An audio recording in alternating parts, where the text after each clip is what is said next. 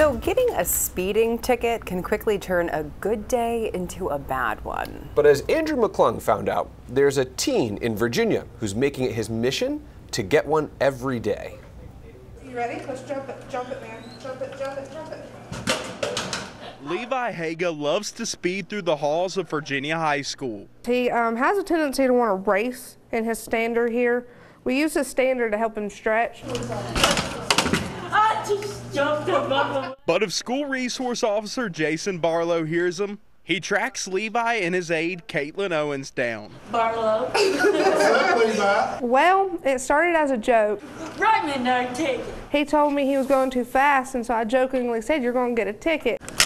It's become a daily occurrence for nearly 2 years now. Another ticket. It's always laughter, smiles. He brings it out in everybody.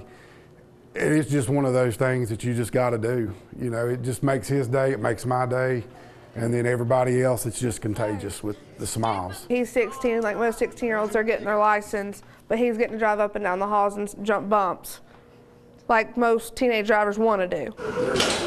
Owens says it makes Levi's day every time. Every morning he gets off the bus, I'm going to go see Officer Barlow and go get a ticket.